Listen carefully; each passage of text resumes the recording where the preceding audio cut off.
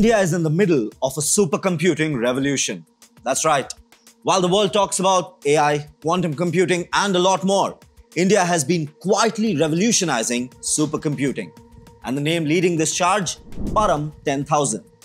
This is not just one supercomputer. With Param Rudra, Arka, and Arunika, India is powering research in physics, earth sciences, climate modeling, AI of course, and a lot more. But why does this matter? How does this redefine India's future? And can India compete with the likes of US and China? Let's break it down for you. We have to rewind a little bit.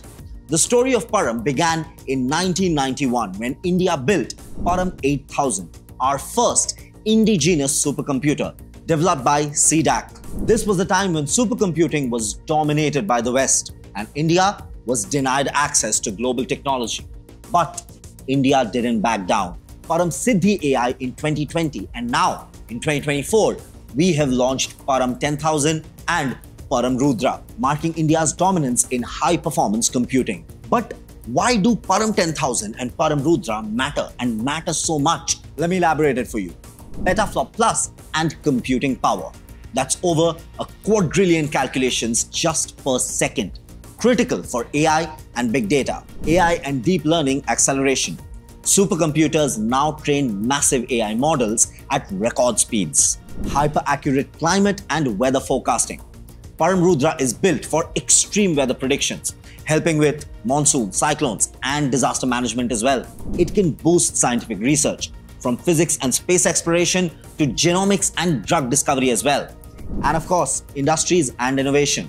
Automobile crash simulations, semiconductor research, and even next-gen defense tech rely on Param's computing power. Prime Minister Narendra Modi himself dedicated 3 Param Rudra supercomputers to the nation, emphasizing India's commitment to research, innovation, and self-reliance. Here's where it gets interesting.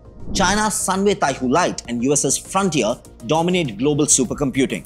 But now, with Param Siddhi AI and Param 10,000, India is closing the gap. India is now among the top 50 supercomputing nations, with CDAC and NSM, that is National Supercomputing Mission, rolling out 70 plus supercomputers across, say, research labs, startups, industries as well. But here's what's next. The National Quantum Mission. India is gearing up for quantum computing to revolutionize AI and cryptography. Semiconductor manufacturing boom. India's Shakti, Vega, and semiconductor fabs will make sure that we never have to depend on imports again. Industry 4.0 and smart cities. Supercomputers will optimize things like traffic, energy consumption, and even urban planning. Supercomputers are not just machines, they are the engines of innovation.